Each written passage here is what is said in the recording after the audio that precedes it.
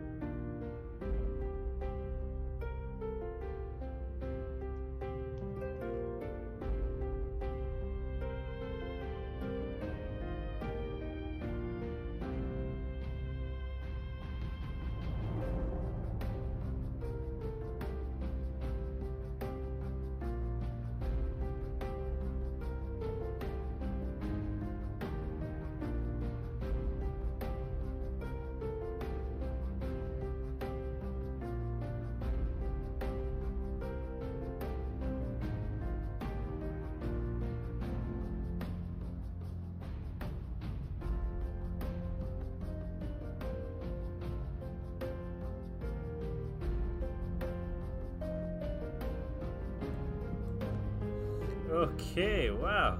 So that took a little longer than I was hoping, but I'm on to the next stage, which fingers crossed is the last one. Okay, so I'll be back with you guys as soon as we're done with this.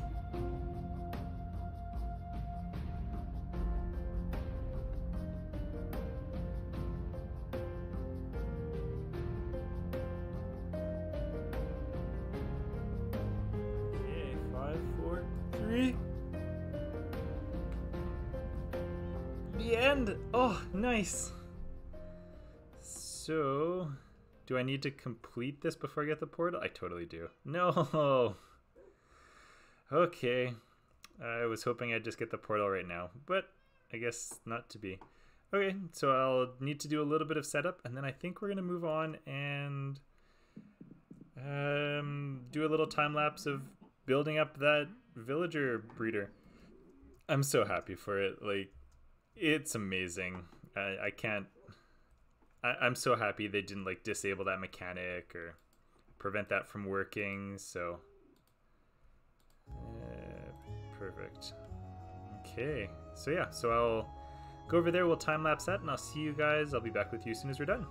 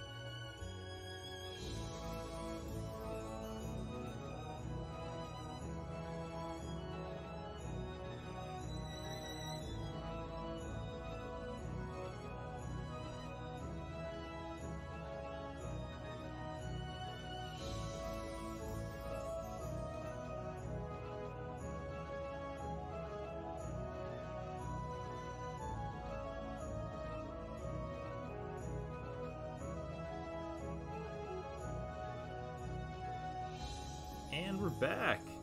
Okay, so before we get into everything we've done, I just want to show you, I had spent a little bit of time AFKing. I spent a decent amount of time AFKing while I was working on that project. Ooh, and I need to get rid of that golem. So sometimes the golems are actually getting stuck on that, which is not ideal. But look at this. 2 stacks. Oh man, that is amazing. I love that so much. Okay, so there you go. Perfect. That's I'm gonna have so much iron. I'm so excited. Okay, so the first thing we did, well, I guess obviously the biggest thing we did was that, but we'll save that for the last thing. So right after we finished that, we came over here and filled up the villagers here. So I got a bunch of the carrots and wheat, traded for there, so I like this villager. Got a bunch of potatoes, traded with this villager, so I like that guy. And I got 2 villagers that actually trade emeralds right here. So if I could only trade wool, that would take so long because I only have 1 sheep. But I do have the emeralds, so I got a whole bunch of shears. Ooh, let's not fire you. And emeralds here. So we'll unlock them, see what kind of wools we get from them. And I guess that'll be a project for off-screen. But then we did, I guess obviously the big project would be our... Ooh, and right before we did that, we actually trapped 2 skeleton horses and 2 zombie horses in here. So that's awesome. Okay, so the big project obviously was the villager breeder upgrade. I think this house looks so much nicer. We finally have windows, we have lanterns, we have a fence around it. It's great. I'm super happy. And now we can see in and see how many villagers we actually have to move. I did just take 4 out, so it looks like they actually, some of them have repopulated at least. But yeah, I'm so happy with this. It looks so much nicer than that boring junk of whatever that we had before. I'm content. Nice. Okay, but I think that's probably it. So off screen we're going to try to put fences along the entire thing just to make it a little safer for me. I haven't fallen off since we were getting destroyed by those vexes. Ooh, also I think I forgot to mention that, but when we were mining there, I managed to kill 2 vexes without taking any damage, or without dying.